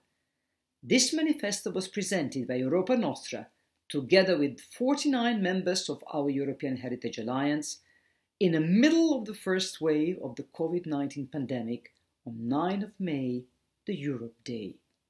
Since then, this manifesto has been signed and endorsed by over 800 distinguished heritage professionals and is available in 20 languages, including Italian. And if you haven't done it yet, I warmly encourage you to sign it and disseminate it. Together, our voice will be more powerful and influential. Through the Europa Nostra Liaison Office in Brussels, which is located at the very heart of the European Union decision-making, we are working tirelessly for this message to be heard and understood at the highest political level. And I'm delighted that my colleague Lorena Aldana, who is responsible for European policy coordination at our Brussels office, was able to spend a week with you in Italy. Together, and especially thanks to the work of our Brussels office, we conveyed this important manifesto to the presidents of all EU institutions, to all EU heads of state or government, and of course to all EU ministers of culture. And we are convinced that our mobilization will bring tangible results. Last week, the President of the European Commission, Ursula von der Leyen, addressed the European Parliament to deliver her first State of the European Union speech. In this visionary speech, she highlighted that Europe's recovery is not just an environmental or economic project, but also a true new cultural project for Europe. Speaking about the European Green Deal, the President of the European Commission has also called for the creation of a new European Bauhaus, a co-creation space where architects, artists, students, engineers and designers will work together to match style with sustainability. We must ensure that cultural heritage stakeholders are part of this ambitious cultural endeavor. We must make good use of this policy momentum also to support the need for proper training, exchange and promotion of heritage skills in Europe. As you in Italy rightly perceive heritage skills as being an asset for the Made in Italy brand, we should also make good use of heritage skills as an asset for the Made in Europe brand. Europe is indeed globally renowned for its high-quality skills in the field of cultural heritage preservation and conservation. Therefore, heritage skills and savoir-faire should also become an important driver for cooperation between the EU and the rest of the world. Of course, this process should be a mutual learning one, and not merely the export of European skills, models and techniques. We must foster heritage-led international relations for the benefit of a better understanding of a shared past, present and future between Europe and the rest of the world. And this is precisely what is happening during this Restoration Week in Italy, thanks to the fruitful exchanges between colleagues from Albania, Egypt, Saudi Arabia, USA, Tajikistan and other countries in Europe. Dear colleagues, at the time when the EU is busy shaping the most suitable recovery instruments to repair the damage from the crisis caused by the pandemic and to prepare a better future for our next generation, we must join forces to place culture and heritage where they belong, at the very heart of the European project. We at Europa Nostra, we shall continue to advocate for a true European New Deal for cultural heritage, to be incorporated across many policy areas and priorities. We are indeed convinced that the European Union of shared values must be as important as Europe's economic, monetary or political union. So let me finish by launching an urgent and vibrant call. Let us work together to ensure that cultural heritage is fully recognized as an invaluable resource and powerful catalyst for the green, digital, resilient and creative future, not only for Europe, but also for the rest of the world. I wish you an enriching last day of the 2020 edition of the Restoration Week and a wonderful end of your stay in Città Eterna of Rome. I thank you for your attention. While you put on the slide, let me say that Sneska and earlier in the week also my colleague Lorena Aldana have been highlighting among the activities of Europa Nostra the awards which are given for particularly well done restorations in the cultural heritage field. Now, there's the other side of the coin also. You have heritage, which is particularly in danger, and in particular also before the Jonathan Bell was mentioning a couple of cases in his presentation. Now, at Europa Nostra, we have launched, as from 2013, a special program for cultural heritage in danger called the 7 Most Endangered Program, which has been launched together in cooperation with the European Investment Bank Institute. And it consists in selecting, in the meantime, every year, 7 projects, let's say 7 cultural sites which are in a particularly difficult situation and which, if nothing is done, will ultimately disappear. And we try to save those basically through two complementary approaches. One is to raise the visibility of, and could I have the next slide perhaps? One is to raise the visibility of the site, because quite often, if nothing is done, it's because nobody is really too much aware of its existence or is not feeling strongly involved in saving it. So we try to increase the visibility. And at the same time, we also try to increase the credibility in the sense that we send in a technical team which is making a concrete proposal on how one could tackle any kind of restoration of the site. So on the one hand, we try to say, this is important to do. On the other hand, if you want to do something, here is a first plan how you can do it.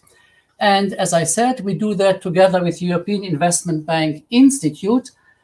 And at the first reaction, you could say, well, why would a European Investment Bank get involved in cultural heritage? Now, I understand from the presentations I heard before, in particular from the representatives of the European Commission and of the World Bank, that indeed they are also convinced that it makes economic and business sense to save endangered heritage. However, let me say, I think between the people involved in that sector, we can kind of agree on that. But I have worked myself 30 years at the European Investment Bank, and I know that if you meet hard-nosed financiers, people from the ministries of finance, also from the regions, it is not always so easy to convince them that really investment in cultural heritage is as important as investment in a number of other sectors competing for the same resources. So let's move on to the next slide. And what I would perhaps like to say also is it is important that we increase the visibility and the credibility of the sites, but you can ultimately only save such sites if you have a strong local base. You make or break such a project at the local level, not, so to say, from Brussels or from The Hague, where our main office of Europa Nostra is, or from Luxembourg, where the European Investment Bank would be located. Here you have the 7 most endangered sites of 2016. Indeed, 2016 was a special year because we had 7, because we also included Venice as what we call the most endangered site in Europe. And I'm afraid this has not yet changed between 2016 and 2020. Now, if you look at these sites here, I chose 2016 for 2 reasons, to talk a little bit more in detail. One is the experience is it takes some years before really nominating and selecting a site for being a 7 most endangered site. It takes some years until really progress normally is visible. And second, also, 2016 has been a year where we have seen very nice success as well as failure. And I'll explain to you, though, if you take the case in the middle below, you see a bridge. It's a bridge of Dieppe in France. And this bridge, which is from the time of Eiffel, was to be replaced by a new one.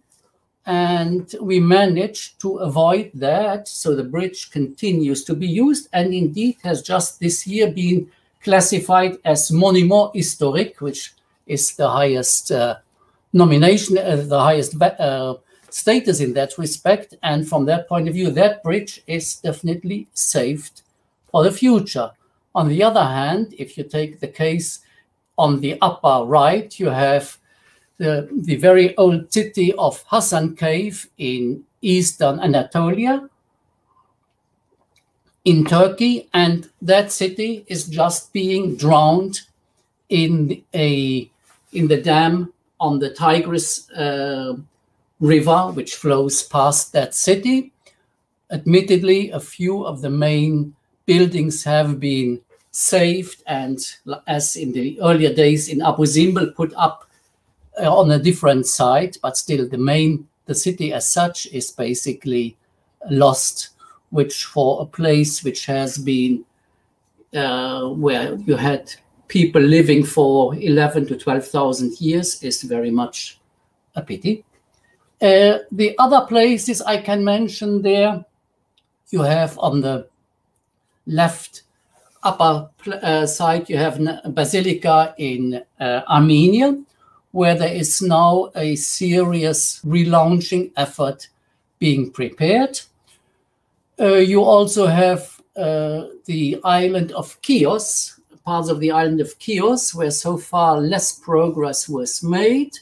Further below, you have Patarei, which is a sea fortress in Estonia, in Tallinn, where there is a fairly good chance that a recent privatization will take up that project and make something quite sustainable out of it.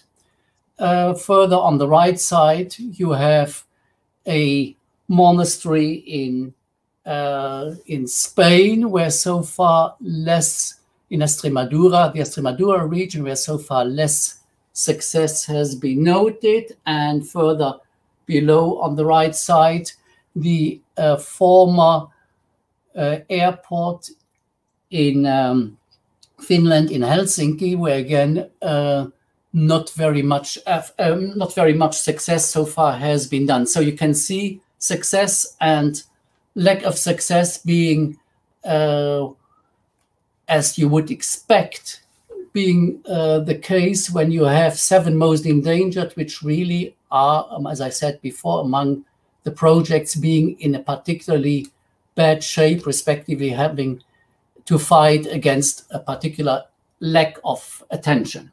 If I can go down to the next slide, please. I will be more rapid there. There you have the corresponding 7 sites selected for 2018. In terms of countries, you have Bulgaria, you have Albania, you have Romania, Turkey, UK, Georgia, and the last one is the city of Vienna in Austria. For these projects, again, the results so far are a bit mixed, but for instance, the Romanian project, which is in Constanta, a former casino, is being restored and is moving on. For the project up on the left side is a brutalist style architecture in Bulgaria. Again, first works are going on. The one on the left, sorry, can we go back? Thank you. And the one on below is a number of monasteries in the site of David Karechi in Georgia, where again, a number of efforts are ongoing. And perhaps just to move on to the next slide, could we move to the projects for 2020? Thank you. Obviously, it's too early to say a lot about projects in 2020 because it takes some time. And this year, in terms also of coronavirus, was not exactly a year where it will be very easy to undertake the necessary technical visits. But I would simply there highlight 2 projects where, to my regret, I must say, they are being lost. One is on the top left case is the National Theatre of Tirana, which simply has been demolished in a fairly abrupt way, let's say, by the city. The one on the upper right side is the so-called Y block in Oslo, in Norway, where again the destruction of the building is ongoing. At the same time, there are some efforts done in order to save the facade part, which has been shaped by Picasso, and which you see on the photo. If we can move to the next slide, then there you have a map of the 7 most endangered sites until 2020. And as you can see, it covers fairly well all of Europe, in the definition of the Council of Europe, so accordingly going all the way up to Russia on the one hand and to Azerbaijan further south. And I would still like also, if we can go to the next slide, and rather than going into detailed descriptions of individual projects, I've tried here a little bit to draw some more general conclusions, in the sense, on the one hand, what is or what can be the main reasons for sites to be endangered. In most cases, it's simply neglect, but you can also have projects which are in danger because of planning dangers, because of there's some, like Dieppe, the bridge I mentioned, who is one of those cases and one of the more successful ones. And you can also have projects which I call here advocacy projects, which is really a project where somebody has clearly a different plan for the site than the maintenance of the cultural heritage. Hasan Cave in Turkey is a case I mentioned before. I could also mention like Rosia Montana in Romania, where the question is between mining on this site, continuation of mining, or to maintain the corresponding cultural heritage site. And also it will be different whether we talk about projects which basically are composed of one building, or of a complex, or of many buildings and many owners, because quite often that makes it a bit more difficult. And next slide, again, along a similar line of thinking, you can also look at the question, how far is there an urgent need for funding? Clearly enough, in a number of cases, funding is a major issue, even though experience shows that if you have a good case, if you have raised the visibility and the credibility of the case, you have good chances to also find the necessary funding resources. And accordingly, you will have the case where funding is very crucial, or where it even may be simply less important. Again, the Dieppe bridge I mentioned before was a case where funding was not an issue. On the contrary, maintaining the bridge did even save money. And in the case of Hasan Cave, again, it was not a question of funding. It was a question of incompatibility between an infrastructural project and the maintenance of the historic city. And I think I will leave you with these few considerations. Next slide, please. What I would still suggest is, here you have the various places where you can find more information, including also specifically on the 7 most endangered. All the reports which have been done for each site are available on the corresponding websites. Thank you very much. Thanks. Thanks a lot. And now let's talk about Italy with Mr. Luca Maestripieri, General Director of the Italian Agency for Development Cooperation. It's titled The Protection of Cultural Heritage for a Sustainable Development in the Italian Agency for Development Cooperation Projects. Thank you, ladies and gentlemen. First of all, let me thank the Italian Trade Agency and Asso Restauro for the invitation to this very interesting workshop. And I would like to thank also Undersecretary Manlio Di Stefano, which opened this session, and all the other distinguished speakers that we heard today.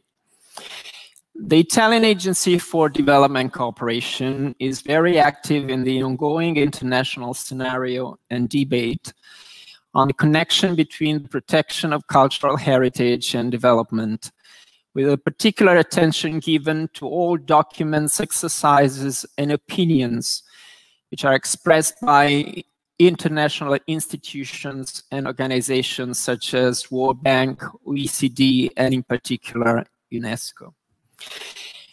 Let me here recall what is emphasized by the preamble of the UNESCO Constitutive Act.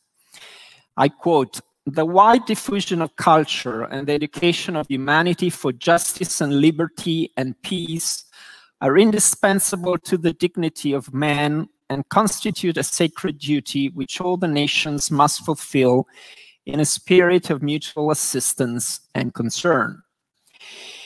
It is also in view of this principle and to achieve these goals that the 3-year programming and policy planning document on development cooperation, which is the highest document adopted by Italian government for development cooperation, includes protection of cultural heritage as a priority area of intervention for our action. The spectrum of the areas of intervention is broad, including intangible cultural heritage, traditions, artisan knowledge, cultural and creative industries, sustainable tourism. The main objectives are exploiting the potential of culture to promote a sustainable social and economic development as a source of growth and employment, and promoting the values of identity and the sense of belonging to a community. Strengthening intercultural and interreligious dialogue, recognizing the value of cultural diversity and promoting respect for human rights. Raise awareness and understanding of the importance of tangible and intangible cultural heritage. Just to give you an overall picture of the agency's commitment in this sector, I will provide you with some figures.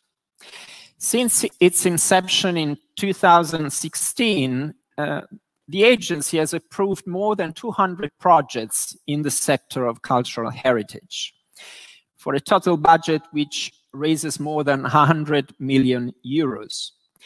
We are implementing projects in almost every continent, with particular reference to some of the countries where we have priority actions in place.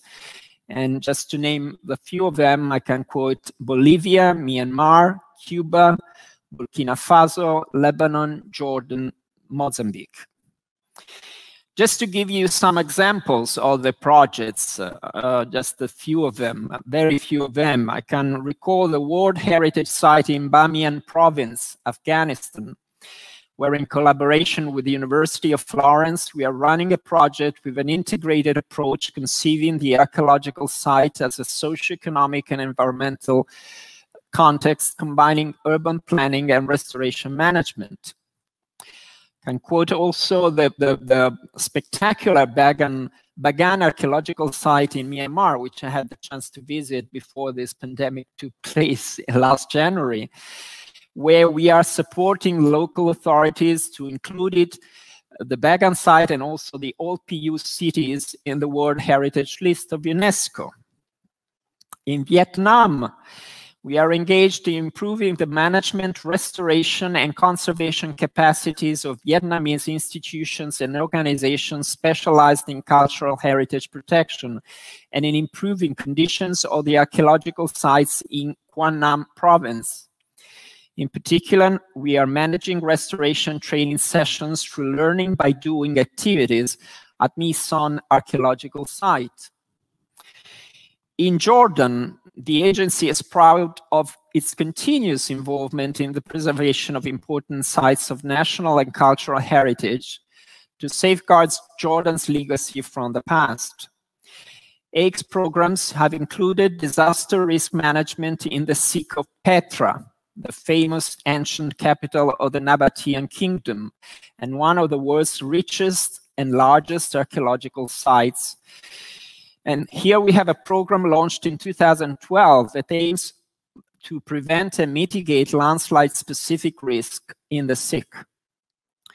And IX there is also supporting the creation of the Regional Institute for Restoration that will be dedicated to the protection, conservation, and restoration of monuments, archaeological sites, and World Heritage tourism sites for the region.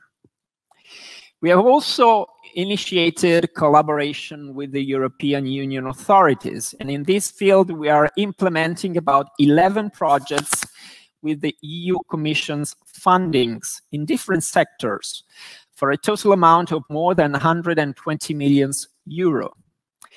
Actually, we are in the final steps of negotiation with the European Union for several additional projects, including an important initiative in the cultural sector in Albania, where we will implement a project to rehabilitate the outstanding archaeological park in Bilis. The agency is also part of the EU Practitioners Network, joining the Task Force on Culture and Development, where it is currently participating to the comparative mapping exercise of development cooperation initiatives in the cultural heritage and cultural sector. These figures clearly highlight the Italian government's strong commitment to support development cooperation initiatives in the heritage and cultural activities sector, and suggest the opportunity of implementing a systematic common approach in the cultural sector with all other Italian stakeholders, mainly with the other Italian institutions.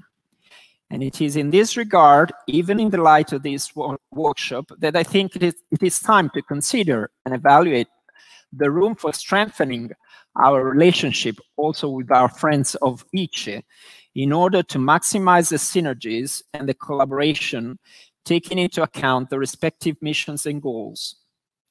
In conclusion, I again like to thank ICE for the opportunity given to our agency to emphasize before this audience the efforts made so far and the fundamental role given to cultural sector in the development cooperation system.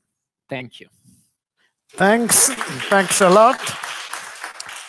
And now let me introduce Romina Surace, Restoration Project Coordinator of Simbola. She's talking about culture, identity and knowledge, the roots of the future. Buonasera a tutti.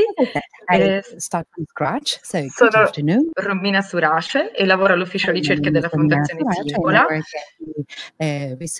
una fondazione del terzo settore che cerca da più di 15 anni di mettere insieme diverse parti della società, mondo dell'impresa, delle istituzioni e dell'associazionismo per favorire un modello di sviluppo basato sulla qualità. Oggi sono qua in veste sostitutiva del presidente della fondazione, Ermete Galacci, di cui vi porto i saluti e le scuse per non aver potuto partecipare di persona a questo evento. E da parte mia mi scuso per non aver avuto il tempo sufficiente per preparare una presentazione in inglese. Ma veniamo al motivo per cui sono qua oggi, ovvero quello di anticiparvi alcune cose che riguardano appunto questo ultimo lavoro di ricerca che ci ha visto impegnati negli ultimi mesi come fondazione insieme a un'azienda Fassabortolo dell'edilizia italiana e in collaborazione con Astorestauro. Questo lavoro di ricerca verrà pubblicato prossimamente, sarà redatto in lingua italiana e inglese e il titolo è quello di 100 Italian Architectural Rehabilitation and Conservation Stories. È dedicato infatti al racconto di questa filiera Made in Italy legata al mondo del recupero e restauro architettonico del patrimonio storico. E l'obiettivo di questa ricerca è quello appunto di restituire una fotografia di questo mondo ampio e variegato e di testimoniare l'alta competenza raggiunta dal nostro paese in questo campo specifico. Il nostro lavoro di ricerca qualche mese fa è partito da un dato che è stato poi confermato da tante persone che abbiamo coinvolto, ossia che in Italia più che in altri paesi la cultura della conservazione del patrimonio storico è insita nell'identità nazionale e incrocia non solo saperi e innovazione, ma anche appunto l'evoluzione. Questa cultura ha avuto modo di evolversi nel tempo. Soprattutto grazie ad un'esperienza centenaria di interventi fatti su un patrimonio estremamente ampio e variegato. E grazie a questa esperienza si è riusciti quindi a mettere insieme due elementi fondamentali: da un lato l'innovazione tecnica di intervento e dall'altro una capacità storico-critica del costruito. Questo ha permesso ai nostri restauri non solo di conservare i beni, ma di tramandare alle generazioni future in modo che siano leggibili e comprensibili anche rispetto al contesto storico e di relazioni che questi beni hanno nei luoghi in cui sono inseriti. Grazie a questa sensibilità straordinaria, i restauri italiani sono apprezzati e premiati nel mondo, non da ultimo quello appunto che chi mi ha preceduto ha appena citato, l'European Heritage Award 2020 ha premiato un'esperienza italiana, quella della Basilica di Santa Maria di Collemaggio dell'Aquila, che è stata purtroppo distrutta dal terremoto del 2009 dell'Aquila, e che grazie a questo intervento complesso è stato però in grado di restituire questo bene di importanza storica per la cittadinanza, anche perché qui si svolge un evento molto importante per il mondo cristiano cattolico, quello della perdonanza, che è l'unico giubileo che è realizzato al di fuori di Roma. Il valore di questo cantiere di restauro è stato appunto quello di aver garantito l'accessibilità anche durante i lavori di restauro per la realizzazione di questo evento importante e essere riusciti a portare a termine in soli 2 anni un intervento così complesso, grazie soprattutto a una strettissima collaborazione tra diversi soggetti. L'istituzione pubblica, cioè la Sovrintendenza Archeologia delle Belle Arti e Paesaggio dell'Aquila, all'epoca guidata da Alessandra Vittorini, che appunto ha collaborato con un pool di università italiane, Politecnico di Milano, l'Università La Sapienza di Roma, l'Università dell'Aquila e non da ultimo player privato, una grande azienda italiana, l'ENI, che ha finanziato questo restauro e che oltre a mettere a disposizione le risorse economiche ha messo a disposizione il know-how dei propri ingegneri e dei propri geologi.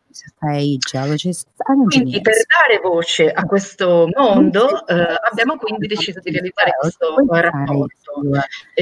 rapporto che cerca quindi di dare visibilità non solo alle opere restaurate, ma per una volta anche ai protagonisti, a chi sta dietro, quindi a un mondo fatto di imprese che realizzano tecnologie e materiali innovative, che realizzano gli interventi di restauro, gli studi di diagnostica, studi di progettazione focalizzati in questo campo e ovviamente il mondo della ricerca e della formazione. Per la selezione di queste 100 realtà, perché attraverso il racconto di 100 storie di innovazione che abbiamo voluto restituire e dare voce a questa filiera.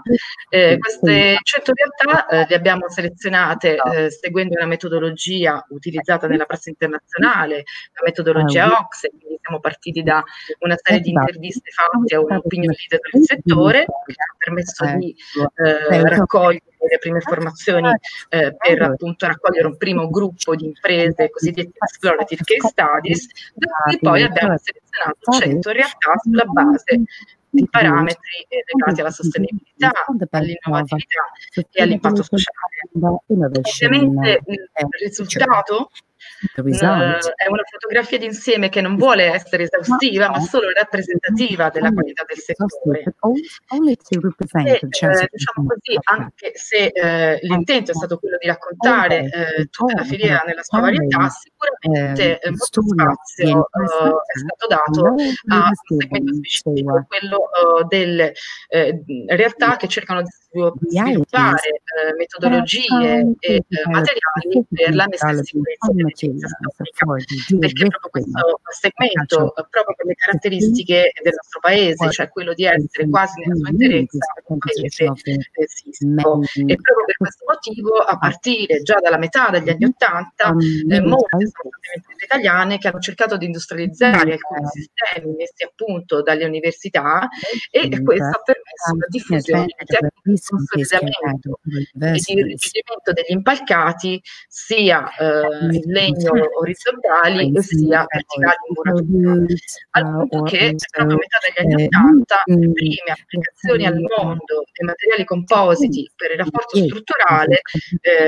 proprio in questo ambito del recupero architettonico, sono state fatte appunto nel nostro paese. Ugualmente abbiamo cercato di dare spazio a tutte quelle realtà che stanno cercando di implementare materiali e tecnologie per aumentare l'efficienza degli edifici in muratura, pur nella consapevolezza che questi edifici non raggiungeranno mai le performance degli edifici realizzati con materiali più moderni, ma tantissime sono appunto le realtà che si stanno muovendo in questa direzione per abbattere l'impatto dell'edilizia. Non a caso il primo protocollo al mondo che certifica la sostenibilità nel recupero dell'edilizia storica è stato messo a punto dalla sezione italiana di un'organizzazione internazionale, il Green Building Council Italia. Il primo che ha ottenuto questo protocollo è stato appunto il monumento italiano, ovvero il monastero benedettino della Rocca Santa Apollinare in provincia di queste pratiche legate alla sostenibilità sicuramente avranno modo di crescere, sicuramente per la parte privata, grazie anche alla conversione in legge del decreto rilancio che prevede il superbonus al 110%. E poi abbiamo cercato di dare spazio in questo rapporto che avrete modo di scaricare direttamente online dal sito della nostra fondazione, a centri di formazione discussa fama nel mondo, dall'Ufficio delle Pietrature all'Istituto Centrale di Roma, a cui poi si sono aggiunte una serie di facoltà e dipartimenti che si sono riusciti a a partire dall'Università La Sapienza di Roma, che nel 1919 è stata la prima facoltà ad aver inserito un insegnamento accademico focalizzato sul restauro dei monumenti, mettendo così insieme discipline legate all'ingegneria, agli studi umanistici e alle belle arti. E naturalmente per supportare e sostenere questa filiera strategici e molto importanti sono i lavori di alcuni soggetti privati impegnati per la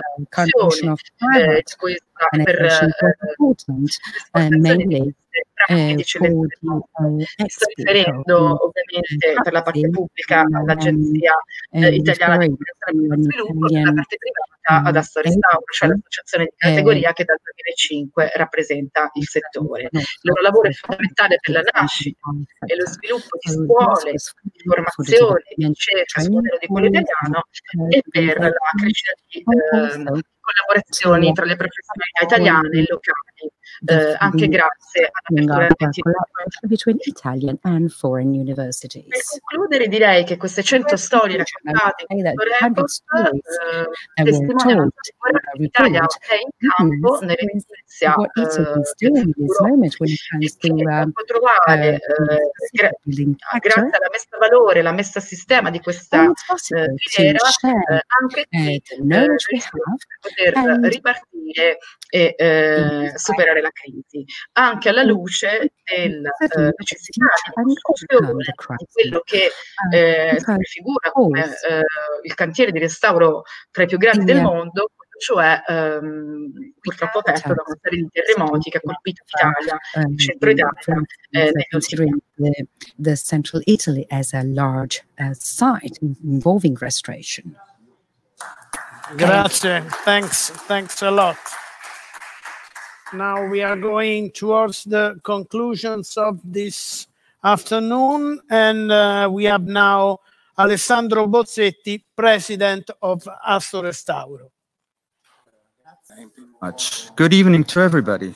Now, first of all, I'd like to thank the President of the Italian Trade Agency, Carlo Ferro, and the Undersecretary to Foreign Affairs, Manlio Di Stefano.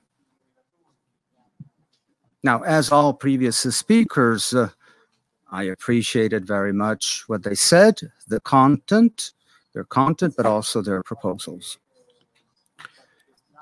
Now, I'll show some slides as well to describe what Assorestauro does, who we are, perhaps to those who still don't know us. It is an association of restorers who operate in the protection of art and of cities. We operate with great competence. We were the first Italian association in terms of the production of materials, of techniques, and of services aimed at cultural heritage, both in Italy, but also abroad. Now, our association is made up of experts who produce materials, companies who are involved with restoration, experts in projecting, experts in diagnostics, and also in services of augmented reality and other services aimed at promoting cultural heritage. Now, at this point, I'd like to underline those activities that Assorestauro was involved with also abroad, thanks to the contribution of the Italian Trade Agency of ICE. So, I'll repeat. I'd like to explain what Assorestauro has been doing also abroad with the great support of the Italian Trade Agency. And we do so in various ways. We have indeed provided a great contribution, for example, in Russia for the restoration of the Brandenburg Gate, in Lebanon, in Turkey, with the restoration of the clock tower, and in Fatish, the Suleiman, but also in Cuba. We are about to complete a restoration of a small building near the Piazza Vecchia, which will host a center for restoration and design, a center where the Italian companies will be able to share, to pool their competences and make them available to local experts. Furthermore, we have contributed with the American PTI. In fact, we have created the PT Europe thanks to their help. So all of this, of course, was possible thanks to the great support that we have received from the Italian Trade Agency, from ICE. Alone, we would never have been able to achieve these very important results.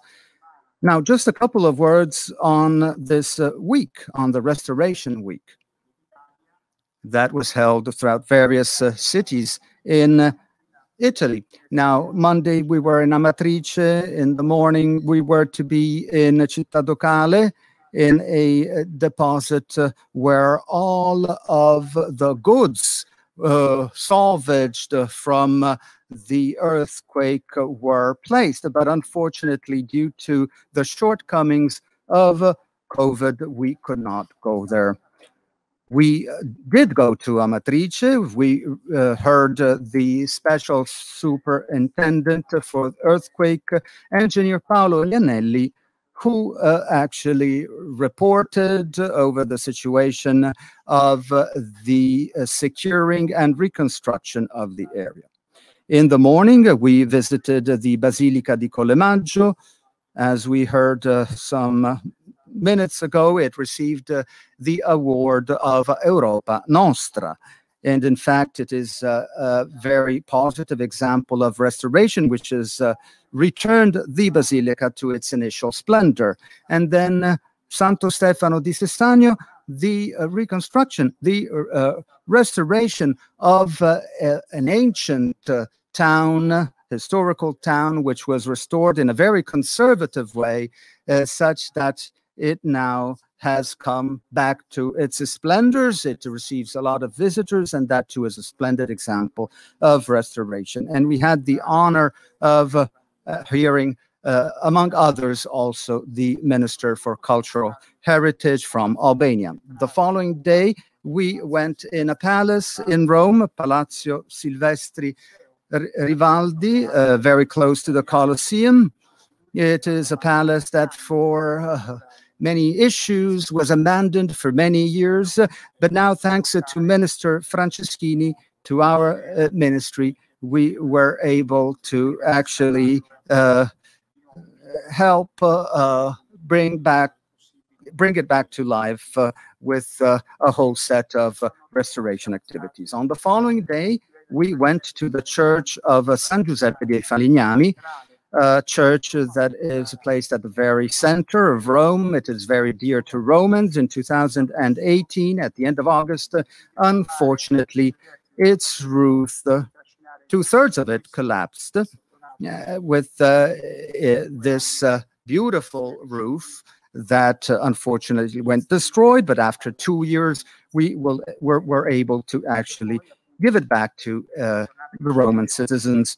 And now, today, the last day, we are here with special tables being held over various topics. So we're very proud indeed of this edition of the Restoration Week. So this is just a summary that I've made over the things that we have witnessed over this very intense week. Now, I'd like to thank the organizers of the Italian Trade Association Agency and Asso Restauro for because they were able to achieve two objectives. First of all, they were able to overcome the issues caused by COVID, and they were able, despite that, to involve so many different players which otherwise would not have been able to meet physically. And then we hope that this format, in fact, for the next editions will continue to be adopted, of course, with required improvements, which are always possible. That said, as a president of Asso Restauro, I'm very glad of all the things been dealt with in this edition. I've heard with great interest what was said in the various tables, and I'm very glad indeed that Asso Restauro was able to pull in their competences in order to allow restoration and reconstruction to actually provide a positive contribution to the Made in Italy as a whole.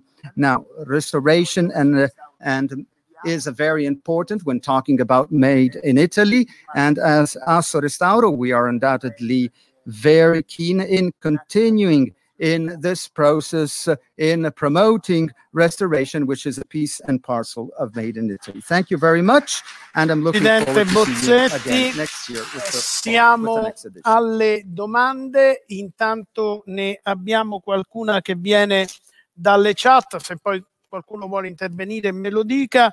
I'm sorry. We have now at the moment of the questions, we have one from the chat for Miss Facelli of the European Commission. Ms. Facelli, what are the funding, what fundings the European Commission is allocating for the direct restoration of the existing and cultural context? Thank you for the question. This is indeed a very relevant one because it doesn't have a simple answer. And I believe the person who asked the question knows that too. So the thing is, cultural heritage, it is in a co-management, the funds that can be actually allocated for restoration and conservation of cultural heritage are under co-management between the European Union and the member states, meaning the European structural funds, especially the regional development funds, which means that the European Union allocates them in a very complex decision method that I will not here enter into the details, but each member state then decided how to use them and presents projects that, that the Commission eventually will evaluate. We can speak for the programming period 2007-2014 and say that indeed 6 billion euros have been allocated for culture and cultural heritage in the EU. For the investment in the development and promotion of culture, cultural heritage, and the creative industries. Interventions range from the recovery of abandoned villages to the rehabilitation of historic towns, to the improved accessibility of heritage sites. Particularly the EU Interreg program supports cross-border international cooperation projects that fund heritage. Investments also on cultural heritage can be found in the BACH projects, and these are very popular topics indeed. But just to give a national example, in the Preserving Pompeii Great Project, out of the 105 million euros that have been allocated for the preservation and enhancement of the site, 80, over 2/3, have been provided by the EU through the structural funds.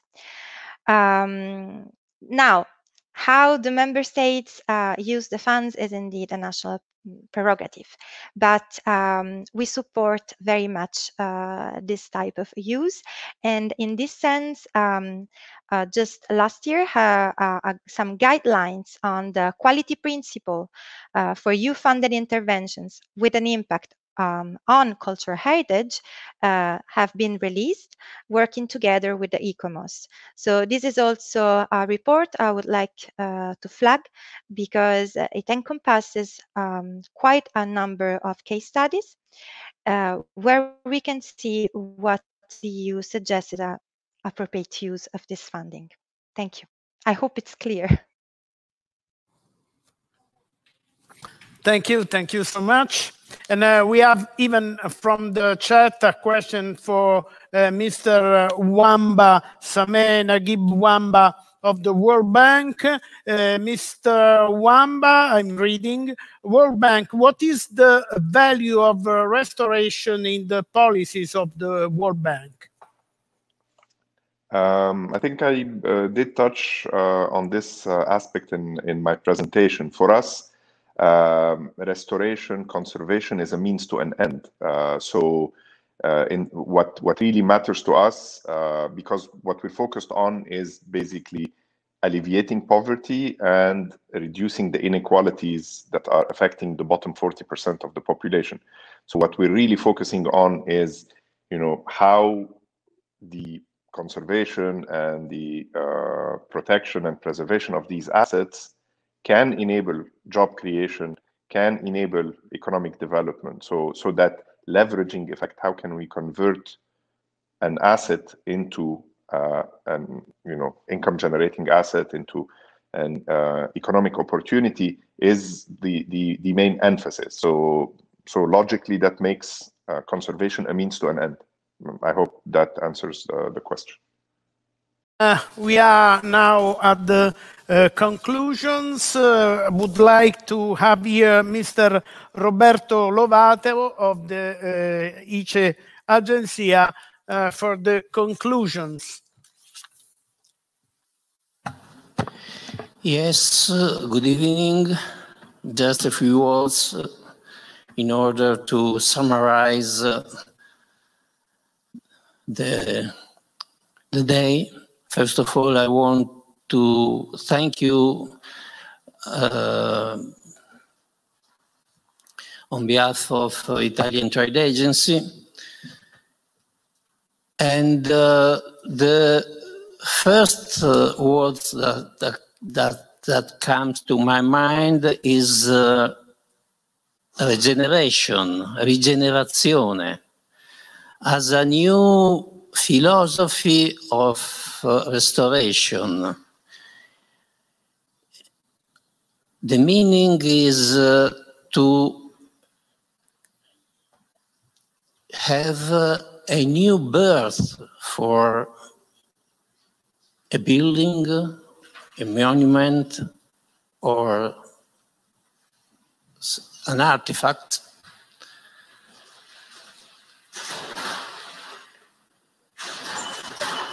In order to give it back to the population, to the real owner of this heritage. The second word is partnership, because in my opinion, it is extremely clear that above all in this sector, in restoration, is extremely important the role of collaboration, put together expertise from different parts and project a new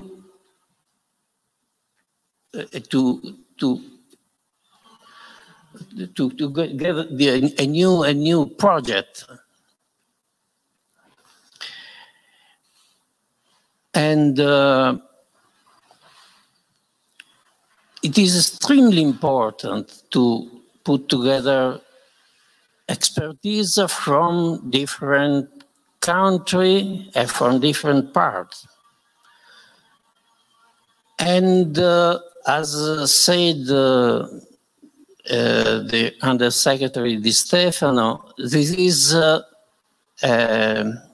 win-win strategy, because each partner could benefit of the work, the job of the other. They put together their works and obtain a good result. An extremely major result as they put together the work of each partner. So